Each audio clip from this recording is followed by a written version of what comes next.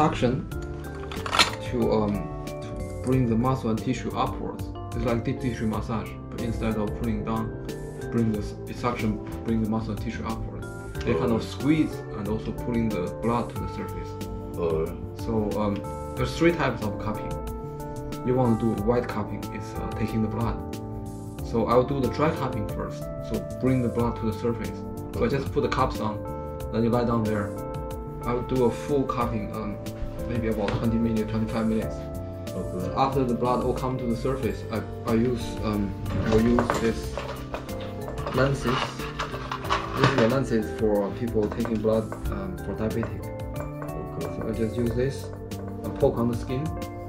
Then I do the cupping again, sucking the blood out. That's the white cupping. Yeah, it's like white cupping is like a deep cleansing.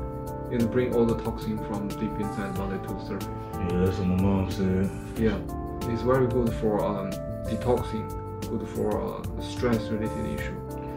Okay, you can take off your clothes right now here. Then we can start.